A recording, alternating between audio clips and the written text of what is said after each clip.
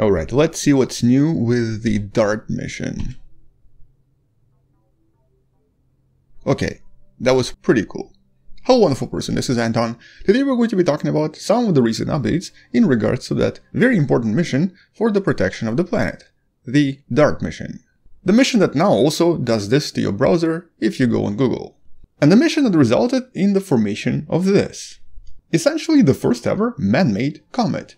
An object whose tail was over 10,000 kilometers in length because of the collision with a satellite that was roughly around this big. A little bit smaller than a car. And in this case, the satellite was traveling at nearly 6 kilometers per second when the actual crash occurred. With all of this resulting in these beautiful plumes released by the asteroid over the period of a few hours, and all of this witnessed by many different telescopes observing from planet Earth and also from space as well. And all of these last images that the probe was taking right before the collision ended up producing this beautiful movie that you see right here. And this is of course extremely important, not just for scientific reasons, but also because of what this mission is supposed to represent. An important defense strategy against any possible asteroid or any potential threatening rock that we discover somewhere out there that has a chance to maybe collide with planet Earth. But in this case, not just any type of a rock and not just any kind of an asteroid. And definitely different from what we've seen in movies like Don't Look Up, Armageddon, or Deep Impact. These tremendously large rocks, very often kilometers in diameter, for the most part have all been already identified and none of them have a chance colliding with anything for the next thousands and thousands of years. But there is a type of an asteroid, specifically a near-Earth asteroid or near-Earth object, very similar in size to Dimorphos, the moonlet of Didymus, that's still large enough to cause quite a lot of damage. In this case it's approximately 160 meters across, but small enough to have still been missed by a lot of recent searches and recent surveys, and still can potentially be somewhere out there. And a lot of modern studies using statistical analysis generally suggest that these types of collisions happen at least every few 10,000 years or so, producing an overall collision equivalent to a tremendously large nuclear bomb exploding in the atmosphere, followed by an impactor then producing a huge crater as well. In this case, anywhere from 1 to 2 kilometers across. And at least 25,000 of these rocks have already been discovered out there, but it's believed that there's probably at least 25,000 as many, or possibly even more. And since most of the larger rocks have been already discovered, and most of these small rocks, only meters across, don't really pose as much danger, it's really these in-between asteroids that have always been potentially the most dangerous and the most unpredictable to date. But at least in theory, we can still maybe discover one a few years before the collision occurs. And that's exactly why NASA, ESA, and a lot of other agencies have actually been super interested in trying to find out if we could launch a relatively inexpensive mission and try to conduct a relatively simple technique in redirecting asteroids. No nuclear weapons, no crazy missions of bringing astronauts here and drilling on the surface, but literally a simple mission where you move something really fast, collide it with the asteroid, and then nudge it just enough so that over a period of several years, the orbit of the asteroid changes just enough that it misses planet Earth entirely, making this a relatively easy to perform, relatively cheap, and also relatively effective way to potentially nudge an object in order to avoid a catastrophe on Earth. But the problem here is that all this was theoretical. None of the scientists had any idea what's actually going to happen when the mission does collide with the asteroid, for several reasons. One, we don't exactly know what some of these asteroids are made out of and how exactly they're composed on the inside. For example, if they're very hard and very solid, they're probably not going to be nudged enough and will still be in a relatively similar orbit, thus requiring a much different technique. In this case, possibly nuclear weapons, because the push here would be enough to nudge pretty much anything. On the other hand, if the asteroids of this size are mostly just rubble, sort of held together by gravity, but not really possessing a lot of solidness on the inside, and basically resembling a kind of a snowball, this would produce an entirely different effect when something does collide with the asteroid. And that's actually exactly what happened this time. As a matter of fact, the scientists in this case completely underestimated how effective this technique would be, with this picture alone showing us that the effects were tremendously powerful and way more dramatic than anyone ever thought. So for this mission to be successful, the scientists only wanted to move or nudge this asteroid, changing its orbit by just over 1 minute. The original orbit of Dimorphos took it approximately 11 hours, 55 minutes and 18 seconds to orbit around its partner, Didymus, at the average speed of about 0.174 meters per second, or approximately 17 centimeters per second.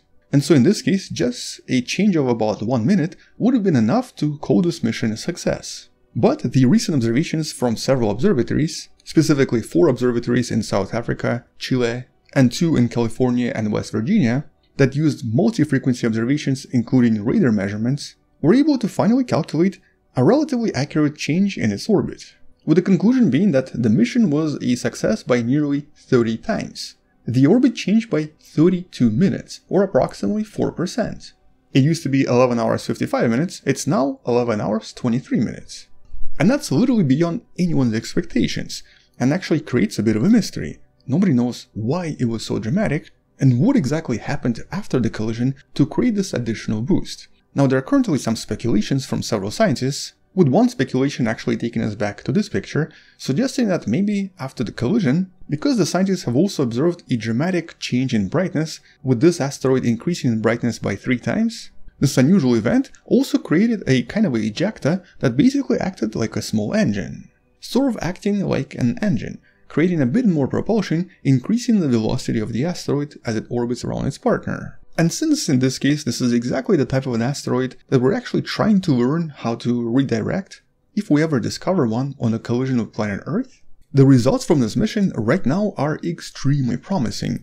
It means that even a small probe, in theory, can actually redirect an asteroid quite dramatically, but in this case, using effects we don't entirely understand just yet.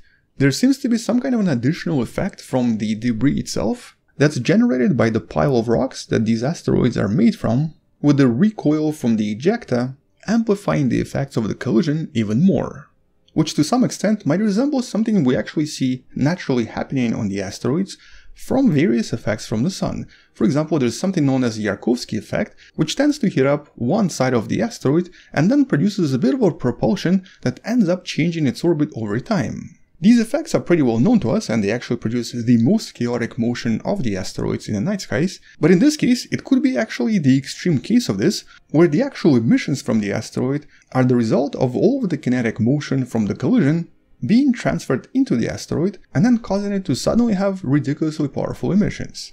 Which is exactly why we then saw this unusual tail that was 10,000 kilometers in length. Although I'm sure it will probably take a few months or possibly even a few years before the scientists can finalize their conclusion and come up with the actual reason of why all of this happened, but more importantly solidify the strategy for when we actually have to use this one day in the future, because in this case it's not really the question of if, it's really the question of when. Just based on the evidence from craters around the planet, we know that these types of collisions are relatively frequent, so we do have to be aware, which is also exactly why NASA has this mission planned to be launched in 2026. NEO Surveyor, the mission that you can learn more about in the link in the description, is going to be specifically designed to look for more of these objects similar to the one we just hit. Because as I mentioned before, these are currently the most dangerous types of asteroids, simply because we haven't really found as many as other asteroids, and simply because due to their size, their collision would be equivalent to a major nuclear bomb detonation, making this NASA mission probably one of the most important ones in terms of the idea of planetary defense. Which is also why pretty much all major telescopes were actively trying to observe it just to see what they discover. But obviously there are some other techniques that NASA still wants to test in the future, especially the techniques that might have a little bit more control in terms of the actual redirection of the orbit. I mean, in this case, if you hit the asteroid possibly hard enough, it might unfortunately change its orbit in such an unpredictable way that instead of hitting the planet in, for example, 2 years, it might hit it in 5, but with even more power. But NASA does actually have other theoretical techniques that one day it wants to test, including some techniques that involve a little bit more control when it comes to the orbital change. In this case, this collision does produce a bit of uncertainty with the final orbit. But one day, we might be able to also test gravity tractor, a slightly similar but still different idea. Here, instead of colliding a spacecraft, you actually place it in orbit around the asteroid, which then over time starts to slowly pull it away from its original orbit and makes it shift its orbit by just the right amount, with a lot more precision and also a lot more control. As a matter of fact, using gravity tractor, at least in theory, we could one day position an asteroid in a perfect orbit exactly where we want it to be. But this is still just theory, and there's no practical mission planned for the upcoming future. As a matter of fact, because of the success of the DART mission, I don't even know if NASA is going to be planning anything else afterwards, because DART just showed us that maybe this is all we need. But I'm personally more interested in more details, and specifically in the answers to that mystery of what actually caused all of this extra propulsion. And that's exactly why I'm definitely going to be coming back to this in the next few months, when we find out why the Morphos right here was moved by such a tremendous amount compared to what the scientists thought it's going to be moved by. And if you'd like to learn more, subscribe, just so that you don't miss that video. Anyway, until that future video, thank you for watching, share this with someone who has learned about space and sciences, come back tomorrow to learn something else, and maybe support this channel on Patreon by joining channel membership, or by buying the Wonderful Person t-shirt you can find in the description. Stay wonderful, I'll see you tomorrow, and as always, bye bye.